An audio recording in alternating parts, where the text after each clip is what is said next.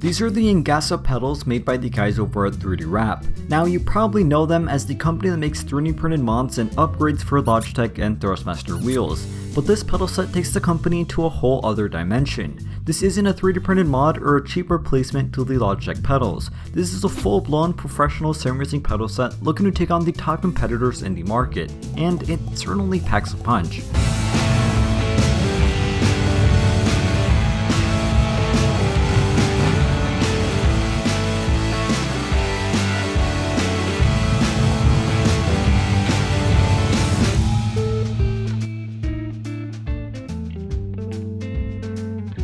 The nGASa pedals were kindly sent over to me by the guys over at 3D Wrap, a company that got its name for making third-party mods for sim racing peripherals. So when they've reached out with these pedals, I wasn't expecting anything crazy, but little did I know these would be a lot better than I was expecting.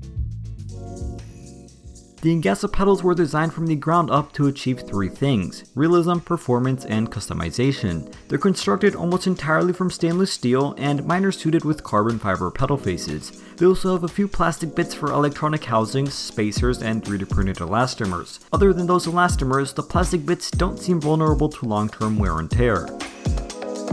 Though I'd be lying if I said these were the most beautiful set of pedals I've ever laid my eyes on, their compact size and high quality build give them a unique look.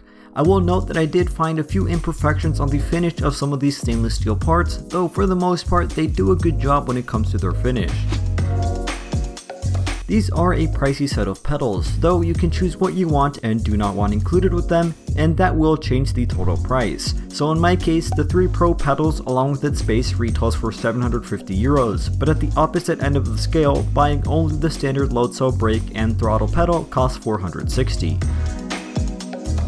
The overall build and rigidity of these pedals is second to none. Funny enough, they had the misfortune of being tested on 3 different sim racing cockpits, where I practically beat the crap out of them with the intention of testing out the flex on different cockpits. And while some cockpits did flex a little, the pedals themselves remained perfectly intact, rigid, and working as normal. Now, you have to understand, I was basically trying to brake these pedals, and they held up perfectly fine, so I feel more than comfortable stating that with normal use, these pedals will not give you any problems in the long term.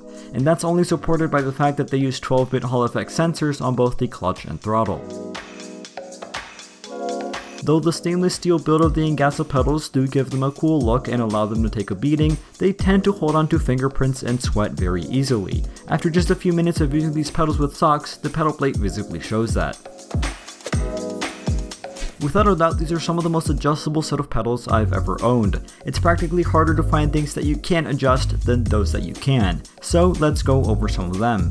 On all 3, you can adjust the inclination, the angle of the pedal face, as well as their height. On the brake pedal, you can adjust the position of the load cell to give a more progressive or linear feel. You can adjust the preload, and of course fine-tune the resistance of the brake. The clutch and throttle are just as adjustable, with various ways to modulate the feel and behavior of them. You can also invert these pedals onto a cockpit that supports that, as all 3 pedals can be individually swapped around.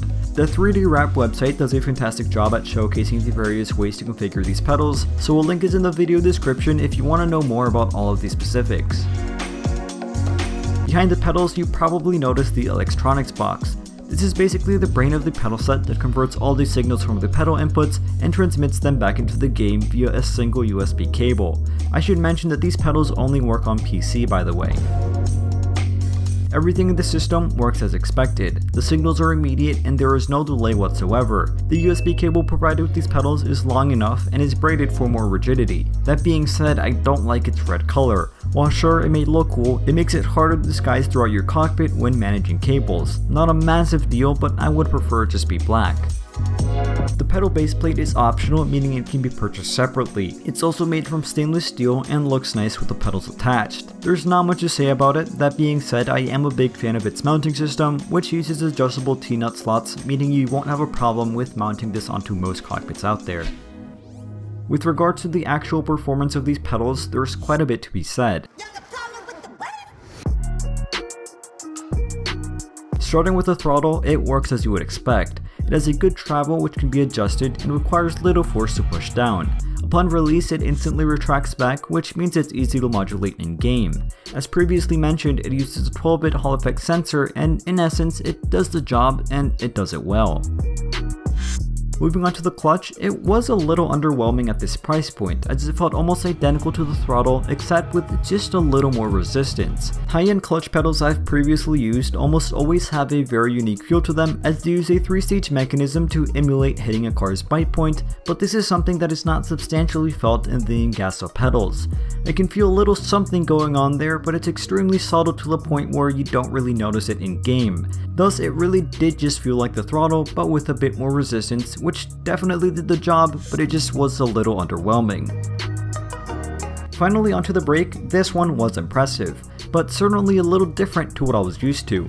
It uses a precise 16-bit load cell sensor and can take up to 100 kilograms of force. Throughout my time testing it, I purposefully tried it out at a very high resistance to try and really put this pedal set to the test, and it handled it like a champ. I was able to hit constant lap times and felt comfortable using them throughout my dozens of hours of use. But unlike traditional brake pedals, which use a mix of interchangeable springs, bumpers, and bushings which allow you to perfectly dial in the feel of the brake, the nGASa pedals